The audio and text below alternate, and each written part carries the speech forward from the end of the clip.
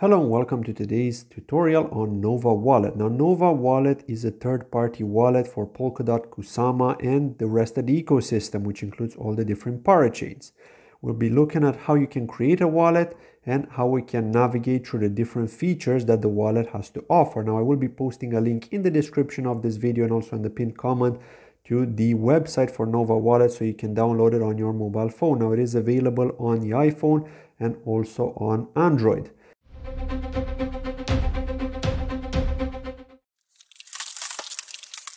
Now, the first thing we need to do is we need to create a new wallet once we open up the app for the first time, or we can import a wallet if we already have one. There's also the option to connect the hardware wallet using the party signer or ledger, and also you can add the watch only wallet if you want to track any wallet by its address. But in this case, we'll be creating a brand new wallet. We'll assume we don't actually have one. Now, the next thing we do is we need to add a nickname for the wallet. So let's give it a nickname. In this case, it's going to be Test Nova. Then we select continue, and now it's telling me that it's going to show me the mnemonic phrase. Okay, we hit I understand, and here is the mnemonic passphrase. Now I need to actually write this down, unfortunately, before I can continue, so I'll write this down. Now the next thing we do is we hit continue, and here we need to re-enter that mnemonic passphrase in the same order that we got it. So this is just a check to make sure that everything is okay and that we did actually take note of it, and then we don't regret that we've sent assets here and then we lose them because we didn't write down one of the words properly or something like that.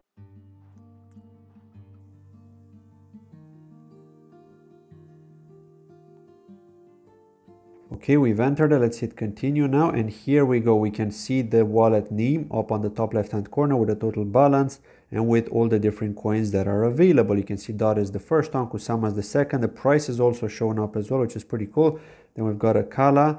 We've got all the different assets within a Kala, which are all the different tokens. Then we've got Aleph 0, we've got Altair, Amplitude, Astar, and all of the different supported tokens within it. Again, where you're actually seeing here are the tokens under a specific parachain. So Astar is the coin, ACA is the token. It's not the official coin of Akala because it's under the Astar parachain. Okay, just to make that clear. And then all the different variations here. You can see we've got Bajun or Bayun, we've got Basilisk, we've got Bifrost on Kusama, Bifrost on Polkadot, BitCountry Pioneer, and also the Bit token is supported here by Nova Wallet, which isn't actually supported on the official Polkadot web wallet, unfortunately, with Polkadot.js, Calamari, Centrifuge. So the list of parachains here is quite huge. As you can see, we've got pretty much everything you want to have here. Now to transfer, you just simply select the coin, in this case DOT, for example.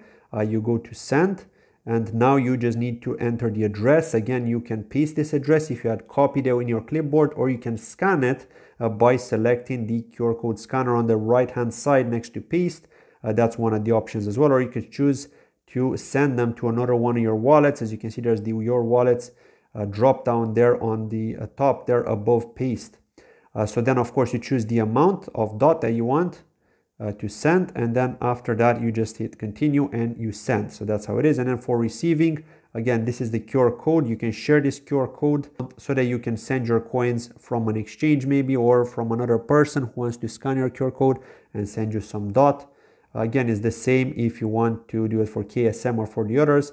Then there's the buy option. So they're actually partnered with some payment providers. You can use Mercury.io or Transact if you are interested in purchasing DOT directly with fiat. Now, one of the next options here is vote. If we hit on vote here, we could see Kusama Open Governance, and we can see all the different referendums that are ongoing at the moment. And what's cool about this is that if you actually hit one of these, so if you actually check it, you could see the information, the requested amount as well. Okay, this is a treasury referendum. It does show you here what it is worth, what it is in KSM. It's going to get rejected in 21 hours and 15 minutes. Well, in reality, it is going to pass, right?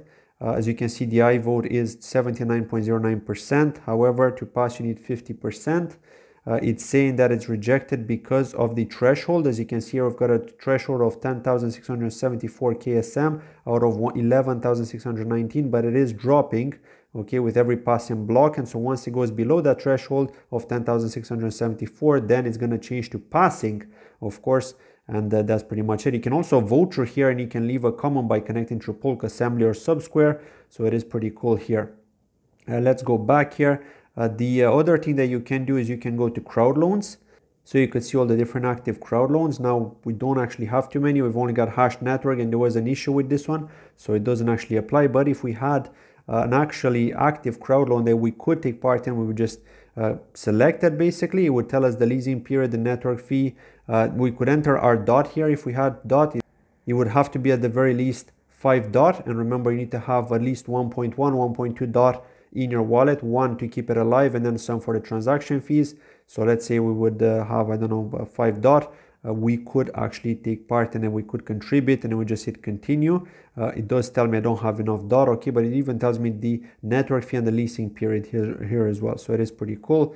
As you can see, it does show you all the other parachain auctions and the different Crowdloans that happened as well. If we scroll down here, again, if we click on this, if we select the 3 dots, we can choose between Kusama and Polkadot. Okay, we are on Kusama one now, so we can see Bayou Network was one of the last ones that completed, Amplitude, Parallel, Heiko, etc. Right, so that's pretty cool.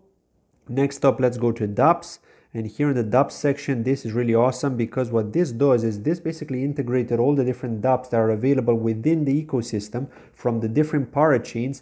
It's on not only the parachains, but also the layer 2 dApps, which are built on top of those parachains. So for example, dApps which are built on top of Astar, on top of Moonbeam, may be integrated into Nova, which means that you can access the DEX. For example, BeamSwap, which is a DEX on top of Moonbeam, so it's a layer 2 dApp, which you can actually access directly from Nova. It is pretty cool. And it takes you straight to their link there, which is app.beamswap.io, and then you can connect with your Nova wallet. It even tells me here I can allow it or I can reject it. If I'm not interested, again, I'm not interested because I just not interested, right? It's just a test. But these are all the different dApps that we've got available here. Everloot, as you can see the game there, Killed Stake Board, Canaria. So there's quite a lot of it, even Mangara X. So yeah, I mean, a lot of dApps here available to us to try it out. The next option here is staking. Okay, so what's cool about staking is that you can choose to stake with different parachains as well, not only with Polkadot and Kusama here. So for example, Turing Network, which is one I've done a video on recently. In fact, I did a video on Oak Network, but I've also mentioned Turing Network, which is their canary, because this is trading. It tells you what the estimated Tur earnings are if you are to stake, 92.77%. You need a minimum stake of 50 Tur if you want to stake. The number of active delegators, 2,857. The amount that's being staked. Staking period is unlimited. The unstaking period is about 1 day and 11 hours. Okay, those change, as you saw earlier, it was 1 day and 9 hours. You just select start staking here, then you enter the amount. You can choose the collator, of course. We can scroll down and look for one of the collators. Like I'm currently staking with Polkadot, but it's not showing here, maybe because they're not actually verified. I think you need to have a verified account to actually show here. So for example, SIK here, SIK, is one of the validators that I'm aware of as well. He's also on Kusama. So for example, let's say I had 100 Tur, I could just do that, and it would tell me what I could expect in terms of APY. Okay, so once you do that, you just hit continue. Again, it'll tell me I don't have enough balance, but if I did, that's how I would do it. I would sign the transaction and I'd be done. Okay, it is pretty cool. Now, if you go to Polkadot here, one of the things that you need to keep in mind with Polkadot is the minimum stake. Okay, it's 263 DOT, and this does change quite a lot. Okay, this is staking directly with a validator. Now, unfortunately, it's not possible to stake with a pool here, so you can only stake directly with the validator or Nova wallet for now. I'm assuming they're going to create that option where you'll be able to stake with one of the pools, and then with that, in that case, you won't actually need that much DOT. You could even do it with as little as 10 DOT, for example, right? If you didn't actually have 263, maybe not everyone has 1.7k worth of DOT that they want to stake. Maybe they have like a couple of $100, right? So yeah, you can see the estimated DOT earnings here if you are staking 1.52% APR per month or 20.15% annual. Again, you can select what you want to stake. Okay, you can choose to restake the rewards, or you can choose to transfer the rewards. So here you could see that it does change now. So it's not 20% anymore. Transferable rewards would be less, so 17.1%. And then you can choose which account you want to transfer it to. And of course, the amount of DOT that you want to stake, you continue, and that's it. You sign the transaction. So that's pretty cool. Again, this is an estimated earning. I guess that it does change. I'm not sure why it's not up to date with the amount that you see when you go to restake rewards, because ultimately it should be 18.64%, but that's how it is. Okay, again, for Kusama, the limit is very, very low. Okay, it's not like with Polkadot, so a lot more people can stake kusama directly with the validator, whereas with Polkadot, that's why we've got the pools now, because of that large cap, minimum cap that you need to reach in order for you to be able to stake. So here, as you can see, you only need $3.65 worth of kusama 0.1 to be able to stake. Again, it does take 7 days to unstake if you want to unstake, and the estimated annual return is 19.5%. Again, if you are compounding, but if we go to start staking, here we could see the real value. So 16.32% for restaking and 15.12% if we want to make sure that they're transferable. Okay, the other option that we've got here is settings. If we go to settings, you can see your wallets. You could choose the currency that you want to show. You could choose the language that you want to show. Also save mode, you can change your PIN code. You can also access the Nova Wallet Telegram group or Twitter as well. You can see them on YouTube, you can rate them, you can send them an email, you can go directly to their website or to their GitHub. So this is pretty cool, and it even shows you the version of the wallet so that you can see if you're up to date or not. That's been it from today's short tutorial of Nova Wallet. As you can see, it is very, very straightforward. So that's been it. As you can see, this is a pretty cool wallet. It's very useful.